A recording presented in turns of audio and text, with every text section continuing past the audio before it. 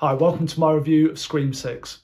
This is going to be a completely spoiler-free review. I'm going to touch on some plot points, but obviously I won't go into any of the major details or any of the reveals at all, so you don't have to worry about that. So we're following the same group of characters we were with in Scream 5, directly on from those events where these characters have now moved to New York, they're in college, as all of these new Ghostface killings begin again. So I've literally just got back from the cinema. I managed to convince one of my friends to come out and see this with me. And I have to say, I had such a good time seeing this. I genuinely think the Scream franchise is going to go down as one of the most consistent horror franchises ever made.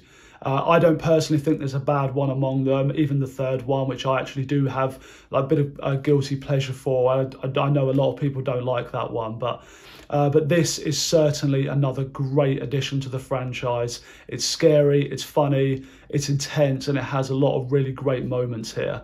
So let's get into it. I really loved the focus here we get on Sam, which is played by Melissa Barrera. I actually liked her a lot more here than I did in Scream 5. I feel like they just find a way to make her character more compelling here. You feel more invested in her.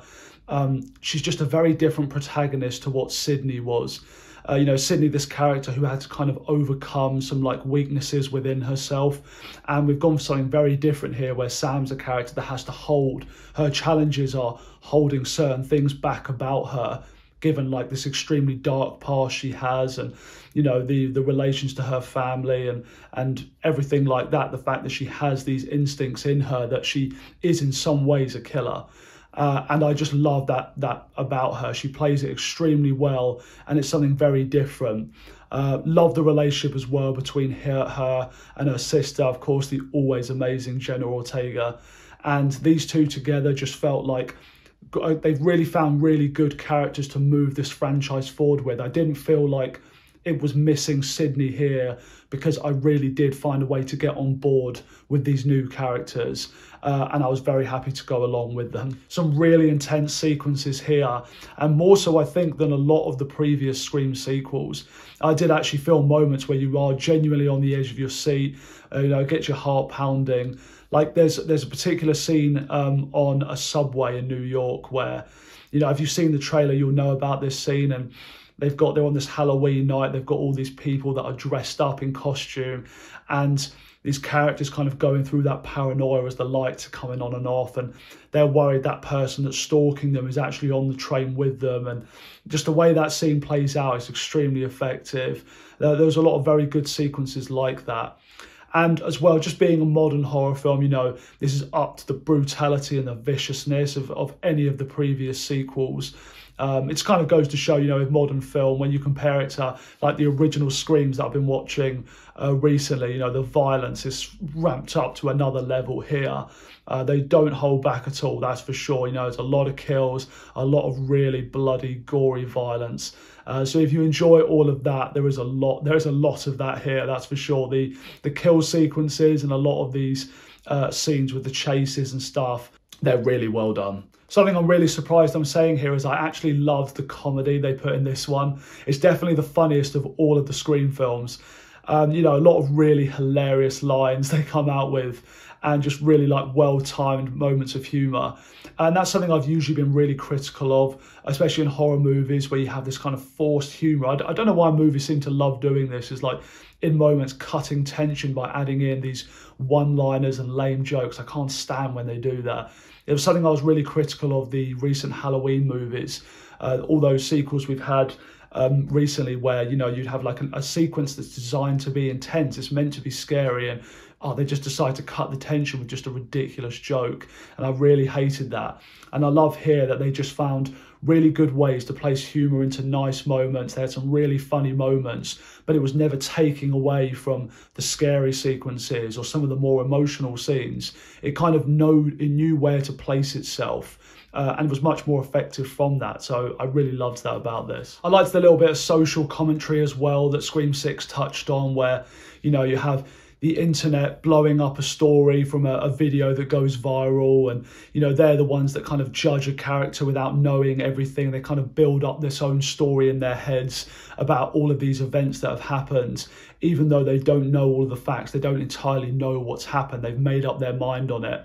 And you know, it felt like quite relevant social commentary. I liked they had it here, and they did it in a way that didn't feel heavy-handed. It wasn't like they were really referencing particular real-life events. I felt like it was just a nice, relevant bit of social commentary they decided to add in here, which did hit, I thought, and it did feel relevant. And of course, the dialogue you get about the characters commenting on the state of current horror, and there's this monologue that Mindy has at the college to all the characters about franchises and who and why that could, you know, exonerate some of them as being suspects. I had a lot of fun with that. And of course, we get Kirby back here, the surviving character that was stabbed in Scream 4.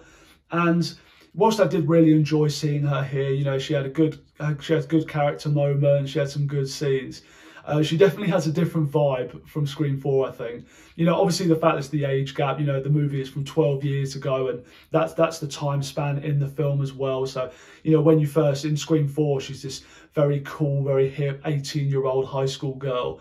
And now she's a 30-year-old FBI agent. So there's definitely a different vibe about her. And I'm not sure everyone will like that. I do think a little bit of what was charming about her in 4 doesn't necessarily carry over to here. If you can just kind of take her on her own terms, how she's in this film, I think you'll enjoy it. She's a good character. But yeah, it's kind of weird when you bring back a character so much later. I think it does lose a little bit of that charm they brought previously. So just a couple of my like mixed negative thoughts here. And one of them is I felt like they could have done more with the location they had. You know, obviously this thing being set in New York, I didn't always feel the scale of that. You know, I said like I said at the beginning, there was some really good sequences. The one on the subway, I really loved. And you've got another really cool scene as well with Gail, like now that lives in this big high rise. And, you know, there's a big sequence that plays out there, which is really cool. But I did feel like the first 30, 40 minutes or so were kind of confined to a lot of these kind of smaller, dark locations like college dorms and dark streets and just smaller areas that I just felt like it could have been set anywhere in a way. So I felt like they could have just done a little bit more with that. And to be fair, you know, I've never been to New York. I don't know what it's like. So maybe, you know, someone will say it did capture the feel of it quite well. But I just feel like given this location, you know, looking at that poster, you know, Ghostface in New York, what are they going to do with this? I just felt like they could have done a little bit more with that.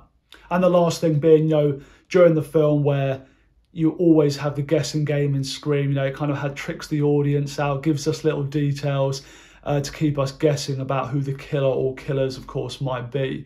And I think they do that really well here. I enjoyed that a lot. They kind of fake out a lot of details. You know, they've done so many double bluffs before. It's impossible. It feels like it's impossible to guess sometimes. And even someone you're convinced of, it can easily end up turning that on its head and being someone completely different.